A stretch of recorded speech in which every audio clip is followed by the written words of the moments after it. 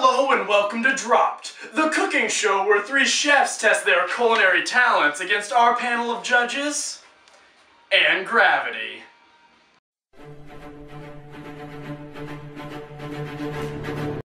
Of course, we wouldn't want to make it too easy on them, so they'll have to use our special secret ingredients in these dishes because we need something to keep the ratings up.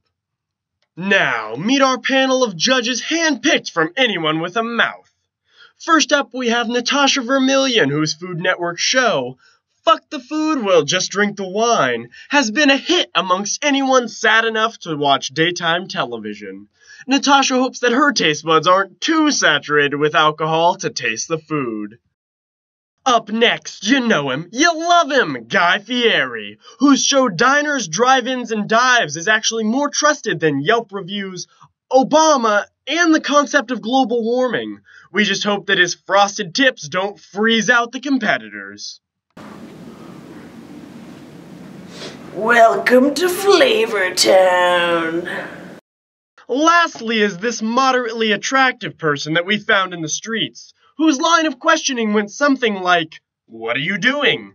I don't want to judge a cooking show," and "Is that Guy Fieri?" The fact that he's still alive means that he has years of eating experience and is following our orders. Your secret ingredient is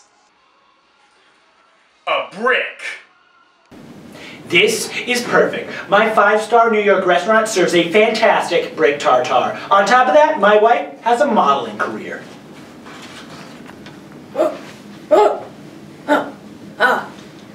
Hey, when I was coming up through this system, I had to meet a lot of assholes.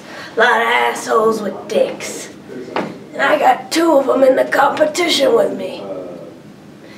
And they think they can match me? They can match my talent? No, because my Alaskan brick cod is gonna be fire!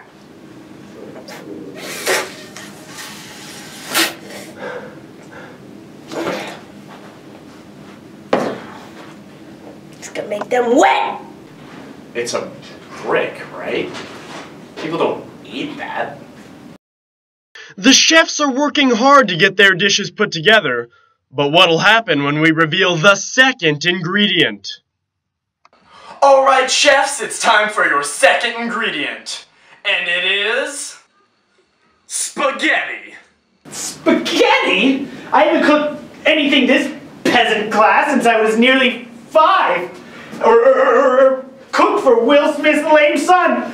Carol is gonna leave me if I can't bring this home! Yeah, I don't track what ethnicity I am, since all that shit's through the patriarchy, but I never made no Italian. That's for damn sure. I can hang with that. Contestants, put down your cookware. Let's give the dishes to the judges.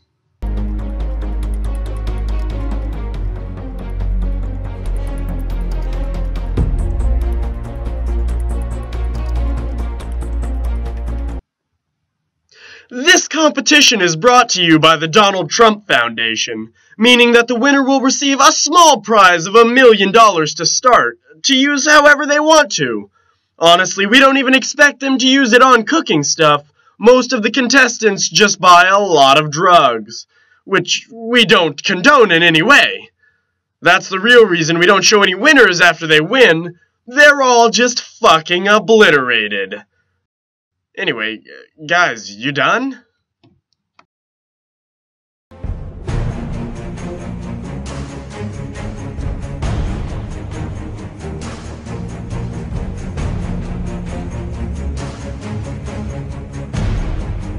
And the winner, with the only edible plate, is Alec. What? How? I studied LA c'est tous les coins bleus.